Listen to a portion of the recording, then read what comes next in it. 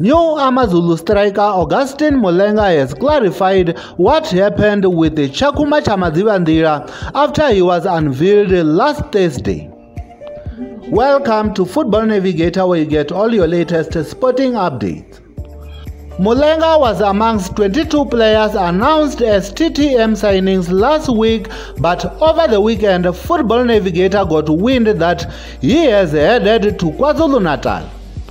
The Zambian player has now been officially unveiled as an Usuthu player and has explained the strange events which happened in Limpopo.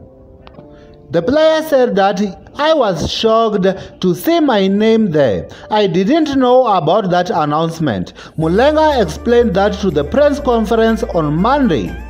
He further clarified that they did approach me, but I told them that I need time and I didn't agree anything with them. My focus is now at Amazulu FC. The Zambian international also revealed that I left Orlando Pirates because I wanted game time, and it's not that I was scared to compete, but I didn't want to be in a similar situation that I was in last season.